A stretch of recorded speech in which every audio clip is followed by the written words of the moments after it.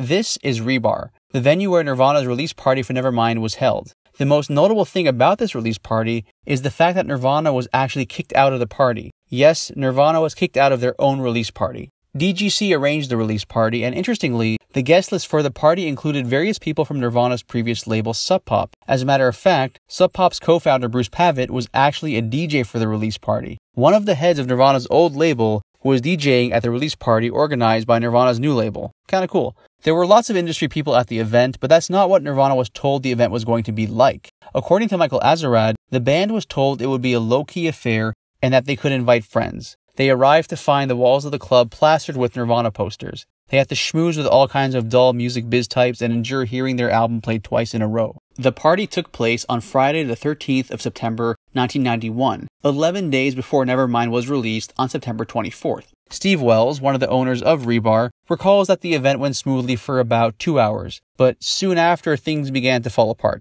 I noticed that Kurt, Chris, Dave, and others kept going up into the DJ booth, and they were obviously getting drunker and drunker, way more than they could on beer. Then the free beer ran out and things started to get kinda rowdy. After the band finished ripping all the posters off the walls, Chris heaved a tamale at Kurt. Kurt remembers retaliating with a salvo of guacamole. Soon, food was flying everywhere, with no regard for the industry geeks whose suits were getting splattered. It was around this point in time that the bandmates were removed from the venue. Chris Novoselic recalls him, Kurt, and Dave laughing about the fact that they had just been kicked out of their own record release party. Kurt, Chris, and Dave spent some time in the alley by the side of the building for a while, joking around and talking through a window to their friends who were still inside the venue. After a while, the Nirvana guys got into a limousine that their publicist, Susie Tennant, had rented, and they went over to Jeff Ross's loft where they continued to party, Jeff Ross being one of the people who printed many of Nirvana's t-shirts. Nirvana, however, was soon kicked out again, this time for setting off some fire extinguishers. They eventually ended up at Susie Tennant's house in the Capitol Hill area of Seattle, where they closed off the night with a destructive final stand, one that included slingshots and eggs, microwaves, etc.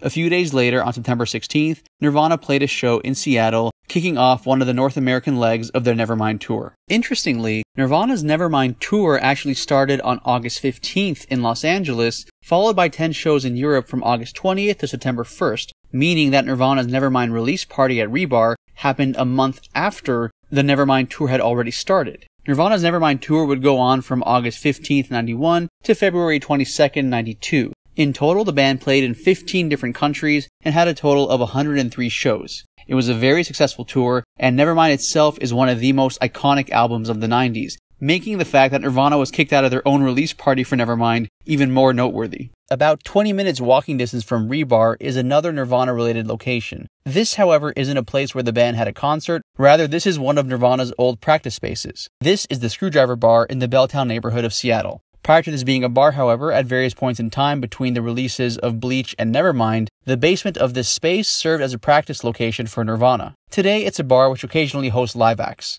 The bar pays tribute to its rock and roll history by decorating the walls with images of rock stars, including Kurt Cobain. They even have a Kiss pinball machine. It's been noted by many that Kurt Cobain, especially in the early days of the band, took practices very seriously. As mentioned, this particular former Nirvana practice space is in Belltown and is only a few minutes walking distance from the Crocodile, which is also located in Belltown. Thanks for watching, guys. If you like what you see, make sure to subscribe for more. All the videos on this channel are original. I'm the one conducting all the interviews and editing all the videos together, so if you guys like what you see and you want to support, the best way to do so is honestly just to subscribe. Lots more to come.